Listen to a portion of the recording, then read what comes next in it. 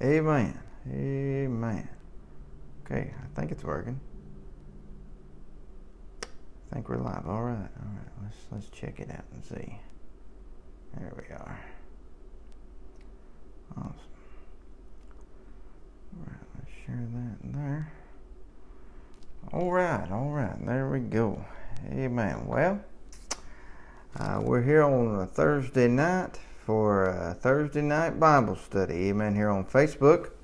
And this is Pastor William Webb, Way of the Cross Baptist Church in White Pine, Tennessee. And we're coming to you here tonight on Facebook, back in my own house on Facebook. Last week I had to go over to my parents' house. I was driven out of here. Amen. But no, I had to go over there. They were mowing here, so I had to go somewhere where you could hear me. Amen. But tonight we're back over here, so we're going to get into the Word of God here in a minute, and we'll give some folks just a few minutes there to get online. There's Nikki. Good evening there, Nikki. And we'll get some more folks in here in a second, I'm sure. Be in prayer for Sunday. Go ahead and remember, once again, Sunday we'll be back.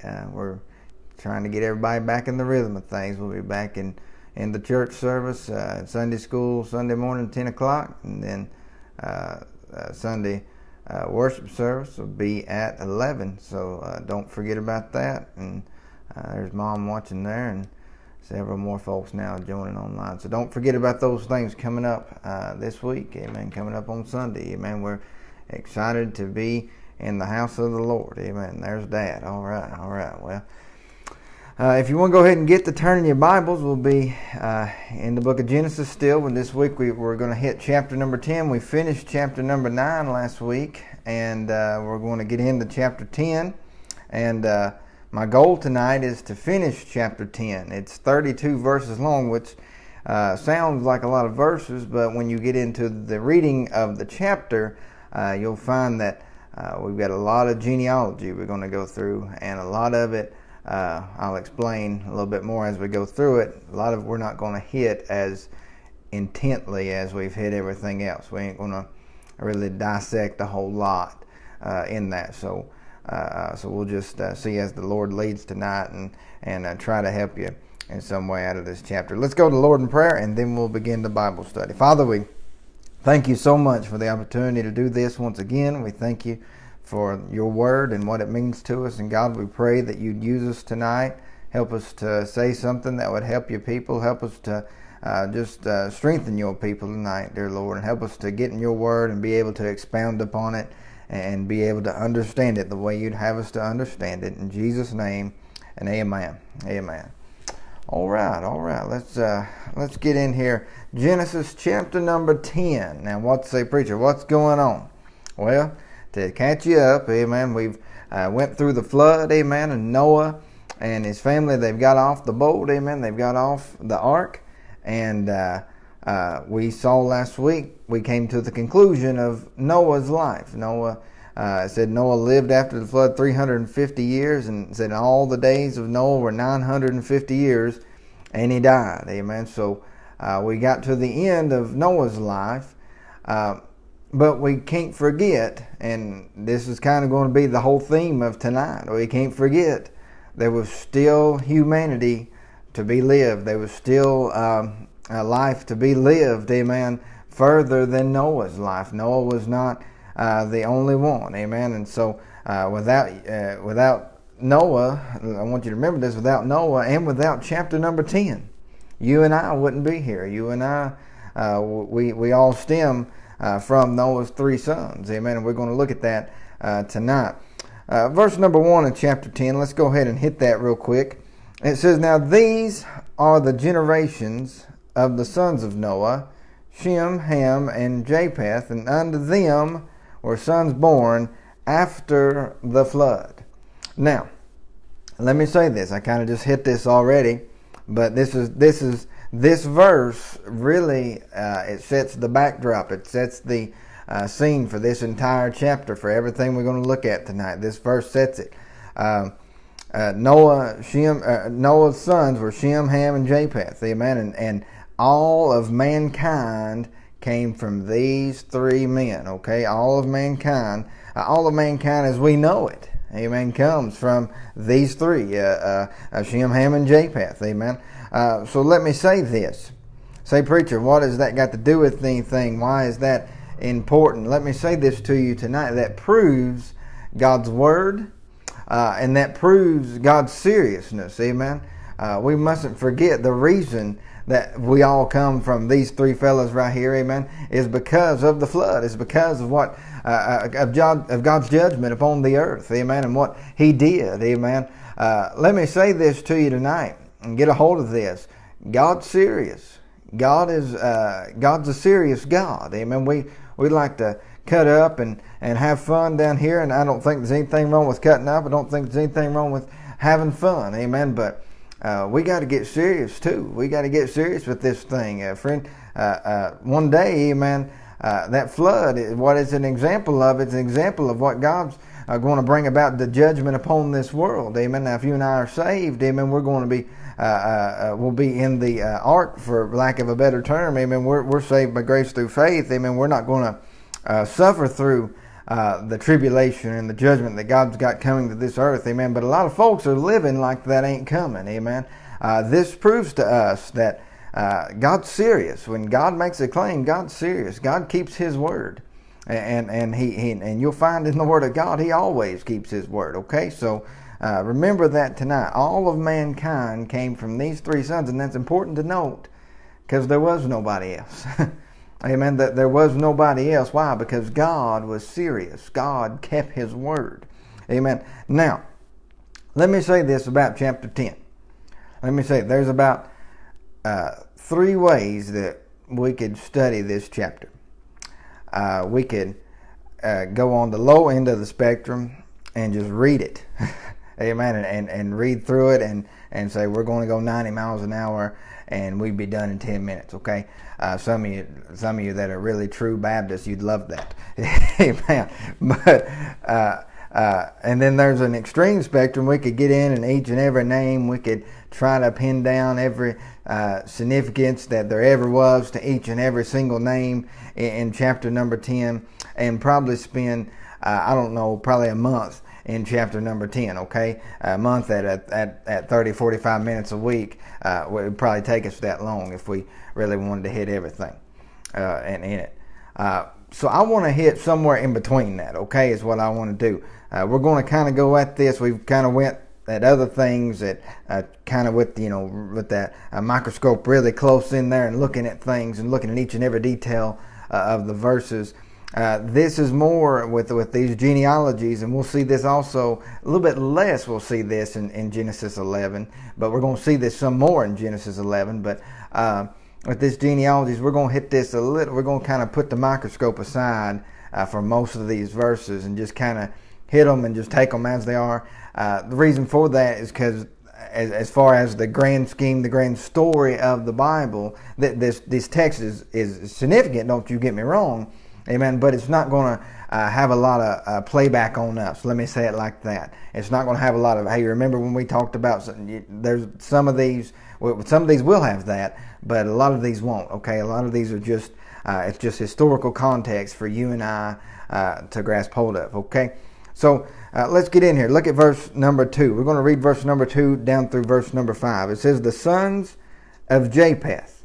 Now I'm going to pronounce a good 90% of these wrong, okay?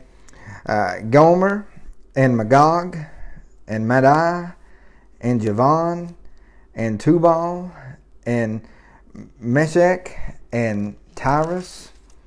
And then it says, and the sons of Gomer. That was one of Japheth's sons. Ashkenaz and Riphath and Togarmah, or Togarmah, maybe that's how it is. And the sons of Javan, that's another one of Japheth's sons. Elisha and Tarshish, Kittim and Dodanim. And it says, by these were the isles of the Gentiles divided in their lands, every one after his tongue, after their families, in their nations. Now, let me say this. It tells us that Japheth's people are the Gentile people. This is where the Gentile people come from, okay? This is where the Gentiles come from. Now, say, preacher, I just don't understand the importance. Why are you stopping here and telling us that? Let me say this very plainly to you tonight. Amen. Learning about the Gentile people and knowing where the Gentile people come from is extremely important. There's two reasons I really want you to know, amen, that learning about Gentile people is extremely important. Say, preacher, what is that? Well, number one reason, you need to go read Ephesians chapter number 2. Amen, where the Gentiles are drafted in. Amen. It tells us about that. They're grafted in through what Christ did on the cross. Amen. And Christ did that for all. He died on the cross for all. There's no difference, friend.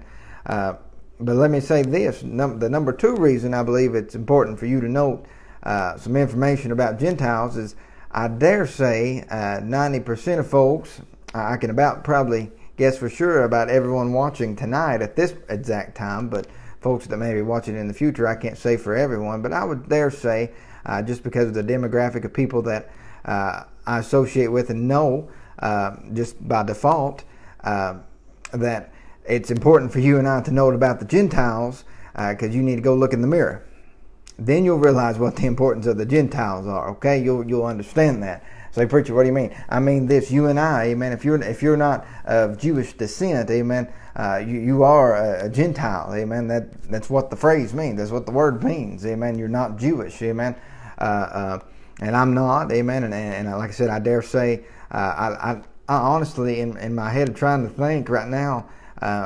I don't know if I personally myself, I mean, I'm sure I know there's people out there. I don't know if I personally know anyone that is of Jewish descent.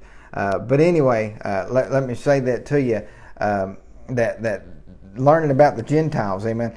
We can kind of, Japheth's only got, 4 verses in here, really, on the grand scheme of the whole thing of this chapter number 10. But you need to pay attention to that, because those 4 verses have a lot of impact on you and I, amen, on who we are, amen, because we are the Gentiles. We are not, if you're not Jewish, amen, you're not a Jew, amen, simply put, amen. Now, I want you to notice one thing real quick in these first couple verses here. Verse number 4, I hope if you studied your Bible, I hope you recognize something out of verse number 4 at least. Verse number 4 talks about the sons of Javan, and notice the second one. It says Tarshish. Now look that up. That does correlate back, amen. Or in the future, this will correlate back to this, amen. From where Jonah runs off to, amen. When Jonah is told to go to Nineveh, God tells him to go to Nineveh and cry against that city, and Jonah says, "No, I'm going to go to Tarshish," amen. And that's that is where we get that from. So you just keep that in your mind tonight. That's just something to note there. So don't forget about that. And don't forget about Nineveh either, because we might talk about that. We might talk about that in a minute. Amen. So let's keep on reading. Amen. Look at verse number 6 real quick. Look at verse number 6. It said, "In the sons of Ham." Now we've went through Japheth, and now we're going to look at Ham. It says Cush and Mizraim and Phut and Canaan. Now, Canaan. If you were here last week, or you watched the video last week, or if you've read your Bible, probably any, amen, in the Old Testament, some little alert in your head should have just went off, amen, when I read that word Canaan, amen. Don't forget, let's look back in chapter number 9, the curse that came about, amen, came by way of Noah, but we know it was of the Lord, amen, just prophecy of the Lord, amen. But when Noah was putting that curse on Ham, all the way even back in chapter number 20, or not chapter number 22, but verse number 22 of chapter 9, it says, "And Ham, the father of Canaan." Amen. And then in verse 25, "And he said, Cursed be Canaan." Verse 26, it said, "And Canaan shall be his servant." In verse 27 of chapter 9, it said, "And Canaan shall be his servant."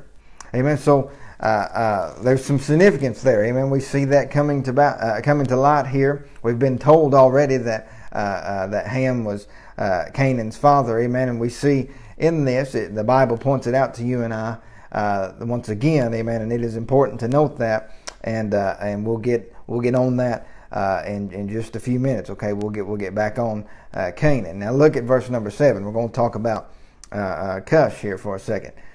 This is interesting. It says, "And the sons of Cush, Seba, and Havilah, and Sabta, and Ramah, and Sabtecha, and the sons of Ramah, Sheba, and Dedan." Notice verse number 8. I want you to see verse number 8 in this. It said, "And Cush begat Nimrod. He began to be a mighty one in the earth. It said he was a mighty hunter before the Lord, wherefore it is said, even as Nimrod, the mighty hunter, before the Lord.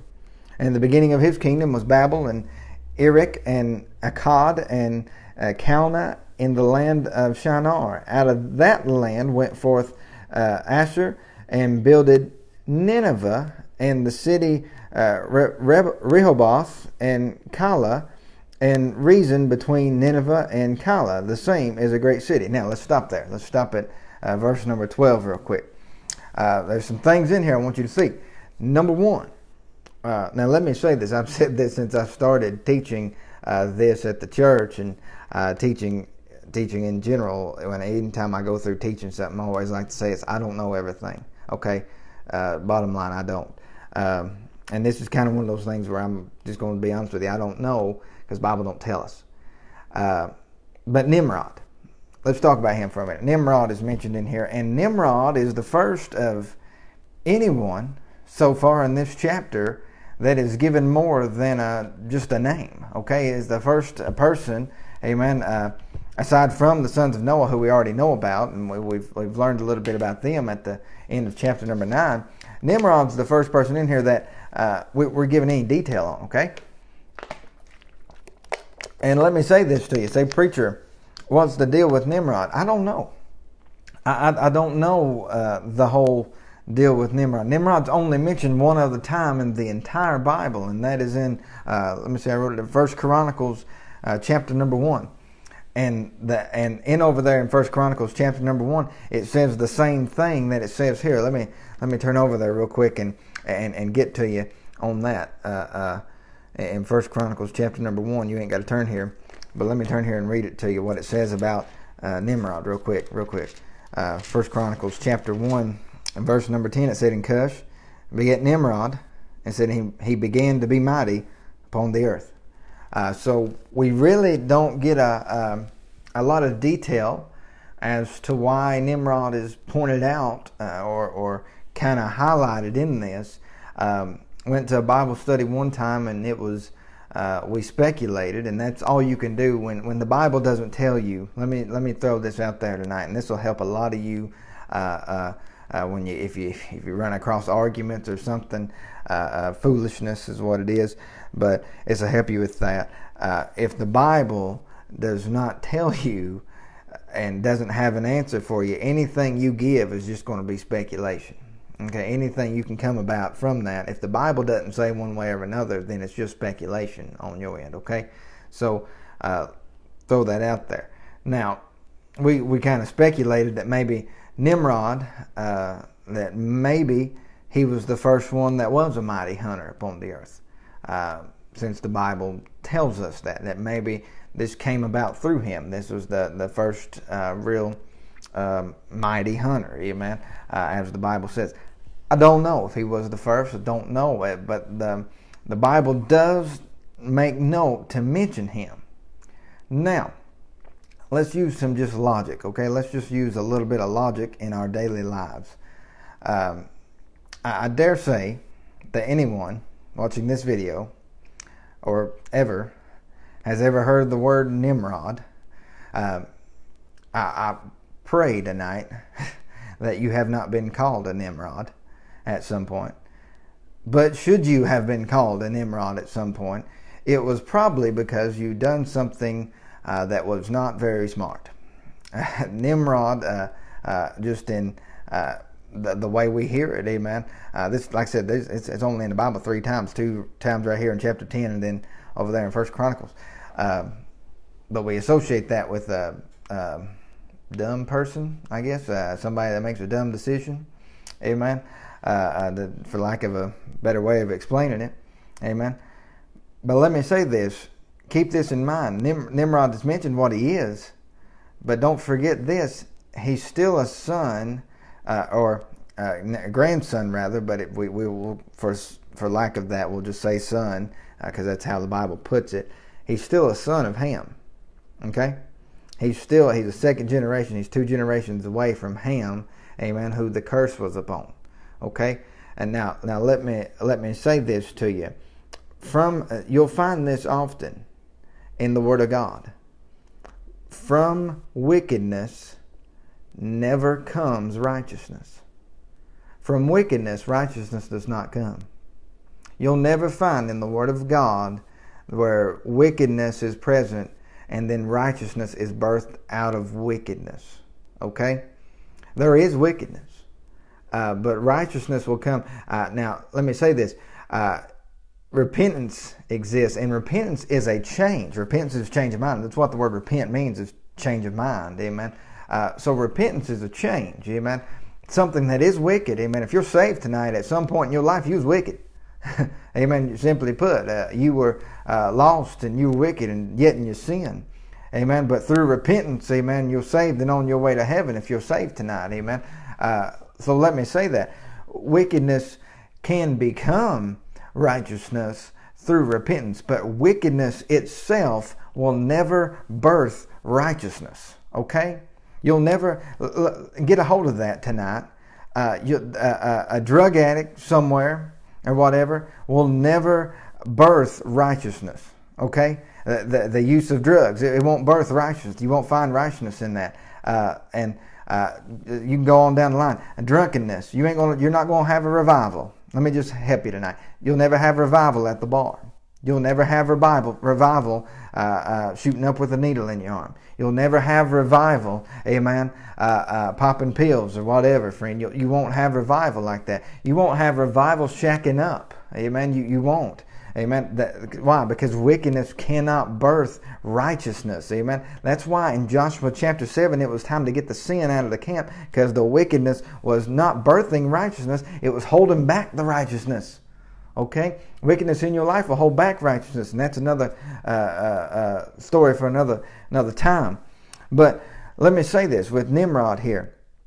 He's birthed from wickedness, from Ham's people. Now, I want you to notice what comes from Nimrod. Just a few things I want you to, it's directly correlated back to him. It said in the beginning of his kingdom, verse number 10, notice this. Beginning of his kingdom was Babel. Now, take that, grab hold of it and put that right in the back of your head and just stew on it. Just stew on that. Stew on Babel till next week, okay? You stew on that till next week. But it said in the beginning of his kingdom was Babel. It said in Erech and Akkad and Calneh in the land of Shinar. And it said out of that land went forth Asher and builded Nineveh. Amen. We got that? Nineveh. Amen. Nineveh is the main subject in 2 books of the Bible. In Jonah and I believe it's Nahum. You might want to go check that for sure. We won't check it for sake of time tonight. But I'm pretty sure off the top of my head, I know for a fact Nineveh is the main focus of Jonah. Amen. But I believe the book of Nahum is also mainly focused on Nineveh. And Nineveh, both books, amen, in the Bible that are concerned with Nineveh, they're not concerned. It's not concerned about how righteous Nineveh is. It's always concerned about Nineveh turning from their wickedness. Amen. It's a city that is always dealt with wickedness. Once again, let me say this to you. Wickedness and wickedness will not birth righteousness, okay? Nineveh gets right with God in Jonah. Jonah chapter number 3, they get right with God. You know how they get right with God? Go read Jonah chapter 3 sometime and it'll bless your heart. Amen. They get right with God. Amen. Through repentance. Amen. They sit in sackcloth and ashes. Amen. They sit, which in the Old Testament, that's a state of repentance is what that is. So friend, but once again, you find in the book of Nahum, I'm pretty sure it's Nahum, but you find in the book of Nahum that they end up in the same situation. Okay, they end up in the same situation of wickedness. Amen. And if my memory serves me right, that book ends with them still being in the same situation of wickedness. Amen. So get a hold of that tonight. Wickedness cannot birth righteousness. Okay, it won't bring forth righteousness. You will not get righteous things out of wicked devices. Let me put it like that. You won't get righteous things out of wicked devices. Okay. Notice that. Now, let's move on. Let's move on to verse number 13. Verse number 13. Look at this. And it said in Mizraim, we've heard him before, right? He's one of the sons of Ham. So we're going down the line. He begat Luddim, and Anamim, and Lehabim, and Naphtahim, and Pathruzim, and Caluzim, out of whom came Philistim and Caphtorim. Now let me stop real fast and just hit this, just boom, we'll hit it real quick.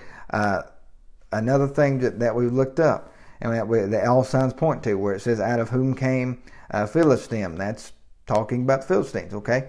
That's where you'll find in the Word of God the Philistines come from. We know, if you've studied your Bible 10 minutes, you know about the Philistines. You know where Goliath came from. Amen. He was a champion of the Philistines. So always an enemy to God. Always an enemy to God. Amen. Once again, wickedness won't birth righteousness, friend. Always an enemy to God. Now look at verse number 15. Get verse number 15. It said in Canaan, there's the other son, Canaan. It says, and Canaan begat Sidon, his firstborn, and Heth, and the Jebusite, and the Amorite. Does that ring a bell? And the Girgazite, and the Hivite, and the Archite, and the Sinite, and the Arvadite, and the Zemarite, and the Hamathalite, and afterward were the families of the Canaanites spread abroad. Now, let's put this in an easy way. A lot of those, we're not, for sake of time tonight, and just for the sake of the Bible study, we're not going to hit every single one of those like super close. Really not even going to mention all of them. But in studying your Bible, a lot of the things we just read about there, from verses 15 through 18, and going on through the Word of God and what the children of Israel encounter in their life, you're going to find the Amorites come up against them. You're going to find these folks, amen, that we've read in here, amen, they'll come up against them, amen. Why? Because they're descendants of Ham. God's, let me say it like this, or direct descendants of Canaan, amen, who was cursed, amen. God's word rings true. God's word always rings true. Even though that's nothing we look for and say, praise the Lord, oh my gosh, they're going to be enemies to Israel. No. They end up becoming, they end up serving. The Canaanites end up serving the children of Israel. Amen. But let me say this to you. Say, preacher, why is that? Because God's word rings true. Just about what we read in chapter number 9 last week. Amen. You'll see that on down the line when you study your Bible. But let me say this to you. God's word rings true. God's word is the truth over and over and over again. All of these things, amen, you'll find throughout history, amen, it was right. Amen. These came from Canaan, amen. And Canaan was cursed, amen, because of his father, amen, because of what Ham did. Amen. So it said, and afterward the families of the Canaanites spread abroad. There's a lot of them. Okay. Now, let's look real quick at verse number 19 and 20. Just hit this real quick, because you might recognize some things in here too. If you studied your Bible, you ought to recognize a lot of names in this. It said, and the border of the Canaanites was from Sidon, as thou comest to Gerar, unto Gaza, as thou goest unto Sodom and Gomorrah, and Admah, and Zeboim, even unto Lasha, and these are the sons of Ham, after their families, after their tongues, in their countries, and in their nations. Now, say, preacher, what do you mean? Think about, when I read this real quick, when I read that real fast, 3 of those places mentioned in verse number 19, 3 of those places in verse number 19 are immediately, if you've read the book of Genesis, and we'll see it as we get through the book of Genesis, immediately it'll go off in your head that these are 3 places where bad things happen. Gerar, amen. Genesis chapter 20, we'll get there, amen. Abraham has a lapse at Gerar, amen. Some bad things happen at Gerar, amen. I don't want to give away the whole story, but you go read it. That'd be some good reading for you. We'll get there in about a year, amen, at this rate, amen. But let me say this, bad things happen there. And then, Lord, have mercy.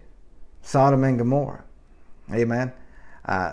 You don't need to be even told the story of Sodom and Gomorrah. We'll get there sooner than we'll get to Genesis 20, but friend, we know what happens there. Wickedness in that city, wickedness. Why even the phrase sodomy? That's where it comes from. It comes from Sodom.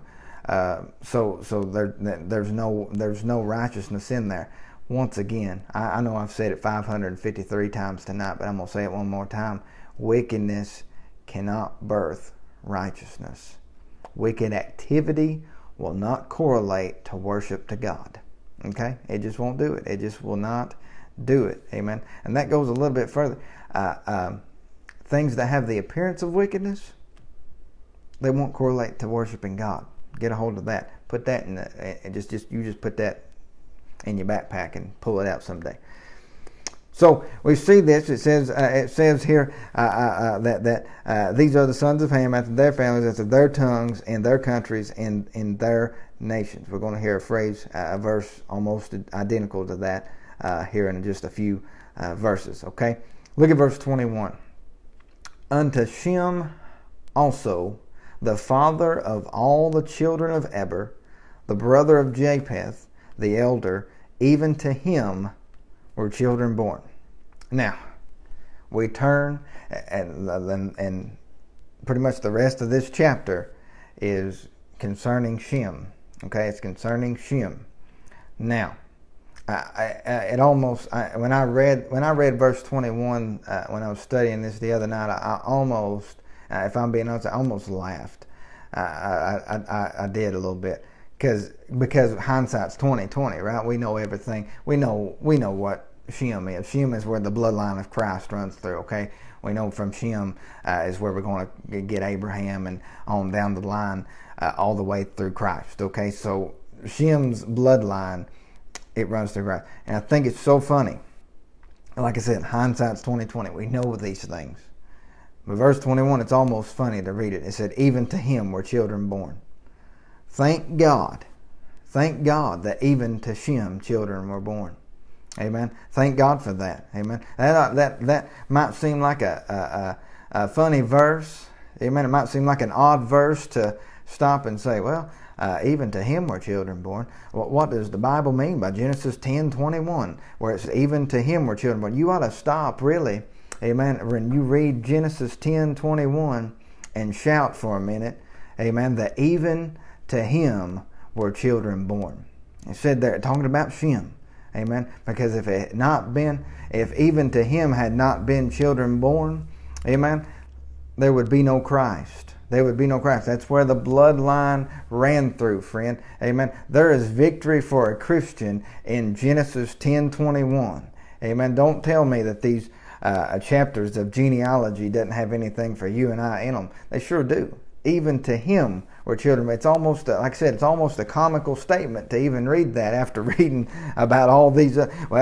Here's Japheth's many sons, and here's Ham's many sons. Then the Bible says even Shem had kids, is what it's saying. But boy, it's astronomical in importance to you and I tonight. That is something right there. Praise the Lord, amen. That Shem had kids, that he had children born unto him.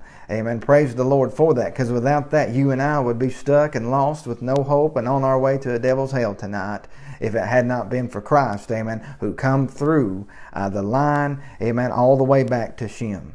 Okay? Okay, we'd be stuck with that. Now, I want you to look here and look through a couple of these with me. Let's get in verse 22 real fast. Verse 22. The children of Shem, Elam, and Asher, and Arphaxad, I'm guessing that's how you say that, and Lud, and Aram, and the children of Aram, Uz, and Hul, and Gether, and Mash, and Arphaxad begat Salah, and Salah begat Eber. Now, stop real quick. Uz, I want you to notice this. This blew my mind. This absolutely blew my mind. And I guess it should, but still, I just hadn't thought of it until I studied this out. Uz. Now remember what we kept saying about him? Wickedness is not going to bring forth righteousness. Amen? Wickedness, because that was the wicked, as far as we read Genesis chapter 10, that's the wicked line. Friend, that's Nimrod's come from that. Nineveh's coming from that. The Amorites are coming from that. All the Canaanites, obviously, we know that. So we know that. But here we're talking about Shem. This is the line that is what? Go back to chapter number 9. And he said, "Blessed be the Lord God of Shem." Amen. You know what comes out of the land of Uz?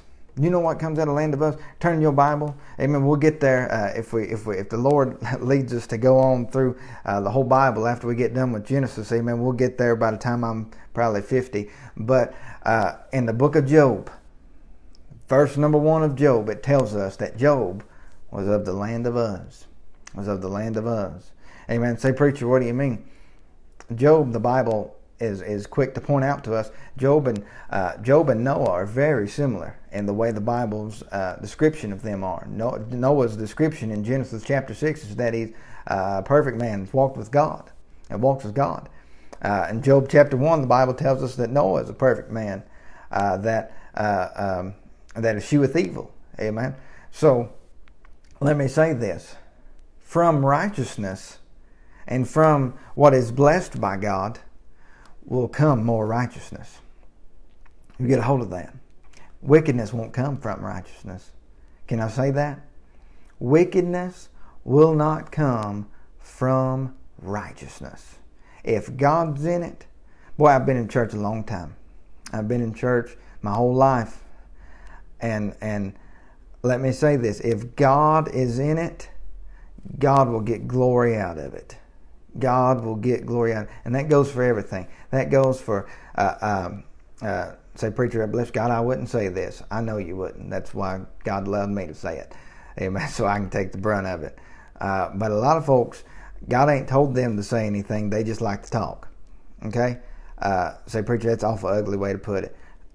It's just the truth of it, okay? It's just the truth of it. When God lays something on your heart to say it, number one, it'll have to get out. It'll have to get out. But God will get the glory out of it. God will get the glory out of that. Friend, if God lays a song on your heart, and don't worry, I'm getting to the preacher. You give me a second. Say, preacher, you ain't going to talk about yourself. I'm getting to the preacher. God lays a song on somebody's heart and they sing it for God. God will get the glory out of it. Boy, I've seen too many times in my life, and I dare say, some of you saints of God that's been in this a lot longer than I have, you've seen it just as well as I have. A lot of folks get up to try to impress somebody in the church. Get up because, well, I wasn't going to sing this, but so-and-so's here. Boy, that gets under my skin as pastor of a church. I'll be honest with you, that phrase, I wasn't going to sing this, but so-and-so's here tonight, so I'm going to sing. Well, then you ain't singing it for God if you're singing it for so-and-so. Amen. Say, preacher, I wouldn't say that. Well, that's all right. You just listen. Amen. It's still truth. It's the truth. Amen. If God's in it, let me say this. If God is in it, God will get glory from it.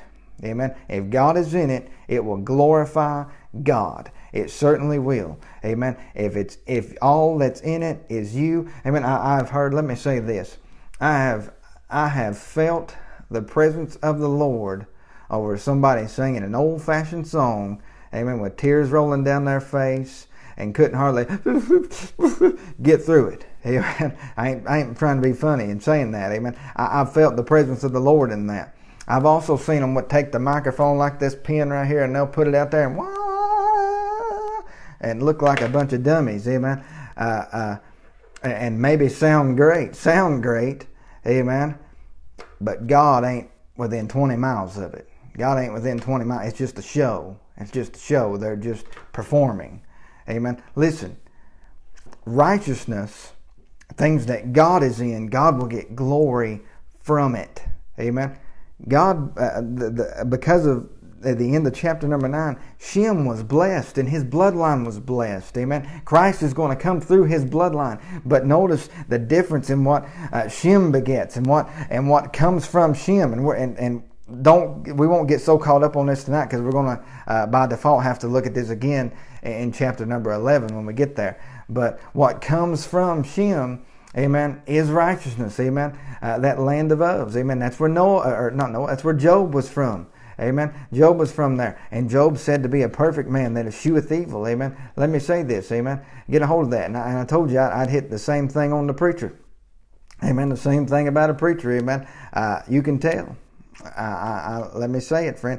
If a preacher gets up and tries to give you a bunch of big words, amen, just to let you know how well he knows the dictionary, amen, that's all good, and it might sound fancy and it might sound great, and I'm not dogging preachers that use big fancy outlines. I use an outline just about every time I preach, amen, just because I want to remember to put down what God's told me to say. But you can have a big fancy outline that rhymes and everything's just perfect and it just, wonderful as far as on paper. But if it's not what God tells you to say, and God might tell you to say that, don't you get me wrong. God might tell you. I've had several outlines. I joke around with a lot of my friends, and I'll say, well, I didn't preach with every point starting the same letter. I don't know if I preached right, or something like that. I've got several outlines that do. Amen. That's how God's given it to me before. God doesn't always do that. God doesn't have to do that. God doesn't have to give you an outline. Let me say it like that. But friend, what I'm saying is if God's in it, it'll work. If God's in it, it'll work.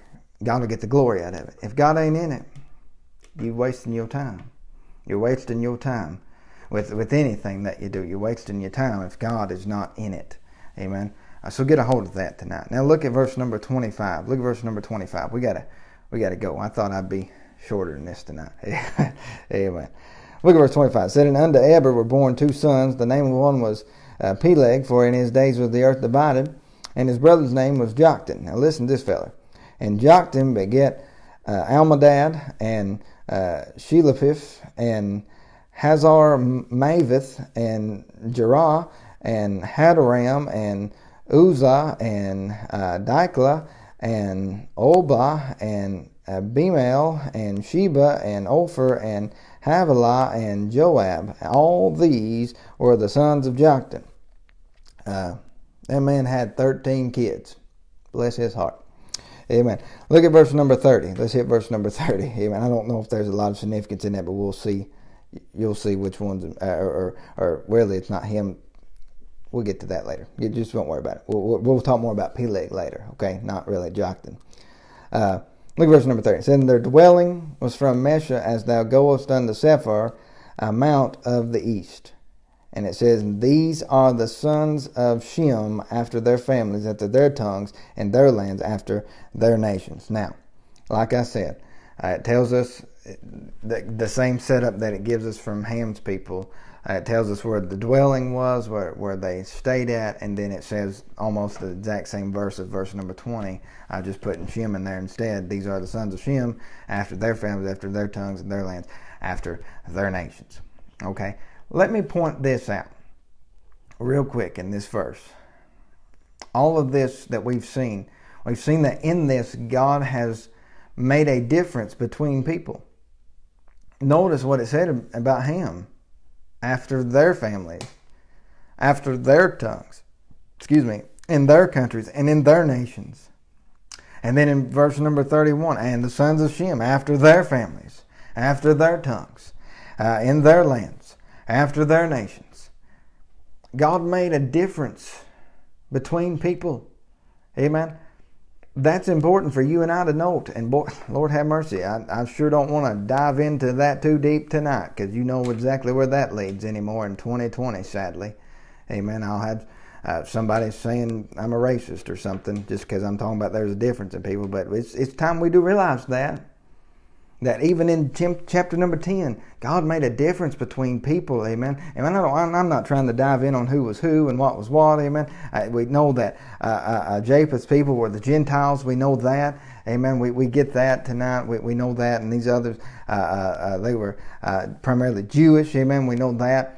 But let me say this. God made a difference between us, amen. God, and still today, let me say this, friend. God makes differences between us. There are differences. There are no two people alike, amen. They just aren't, amen. That's just how it is, amen. So notice that was God's plan. That wasn't God. God wasn't surprised by any of this. It was God's plan, okay. God knew what He was doing. God still knows what He's doing. Praise God for that. Look at verse 32, and we're done. It said, these are the families of the sons of Noah after their generations in their nations, and by these were the nations divided in the earth after the flood. Now, chapter number 10, that's a lot of people. We looked at a lot of people. Like I said, we didn't stop on every name because I just tried to kind of hit the highlights basically of what we're going to hit later on in Genesis, really. And kind of throughout the Bible as well. But we didn't look at everyone. But let me say this: there's a whole lot. That's a lot of people. That's a lot of people that come. And remember, they come from those three. Come from those three. You kind of go back to verse number 1. I like to do this: read verse 32 and then read verse number 1, because verse number 1 says, "Now these are the generations of the sons of Noah, Shem, Ham, and Japheth. Unto them were sons born after the flood." And you get verse 32, and it says, "These are the families of the sons of Noah after their generations in their nations, and by these," by who?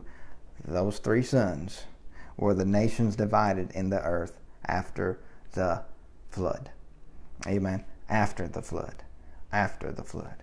God set it up like this. This wasn't just how it ended up happening. God knew what was going to happen. Amen. And God set things up like this. And boy, we won't get into it tonight because I'm afraid, one, it would take forever, and two, I don't have the clearest understanding of it all, and it might confuse you. But there's even prophecy in chapter number 10 of things to come. Amen. And of things that we haven't seen yet concerning the nation of Israel. And those things. But like I said, I'm not going to get into that, but you can kind of look at the territory of where certain folks are positioned, even in today's day and age, amen, and how that concerns prophecy in the Bible. But like I said, we won't get into that tonight. But let me say this. God's plan was for all this to happen from those three sons. From those three sons. Let me say this to you tonight. If I could leave you with one thought, I try to always leave you with some type of thought, but let me leave you with this thought tonight. God's plan, it always works. God's plan always works. Let me say this, and you might think I'm crazy.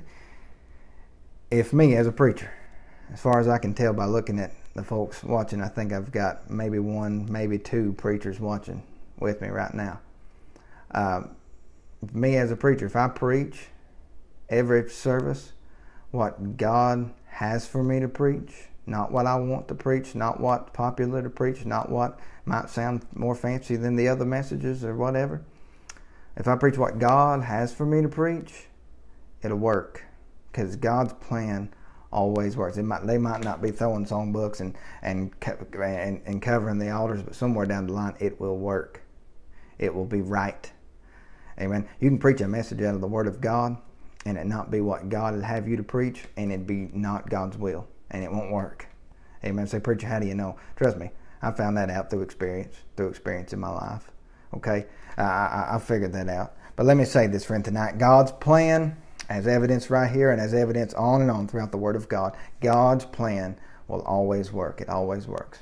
All right. Well, we thank you for tuning in with us tonight. Don't forget, like I said, there on Sunday we'll be at the church Sunday morning, 10 o'clock for Sunday school, Sunday worship service at 11, and then we'll be there Sunday night for the Sunday evening service at 6 o'clock. So if you don't have a home church, we'd love to have you with us, if I can speak tonight. And we certainly would love that, and we'll get a blessing out of it. I'm sure you would. Lord will bless you. All right.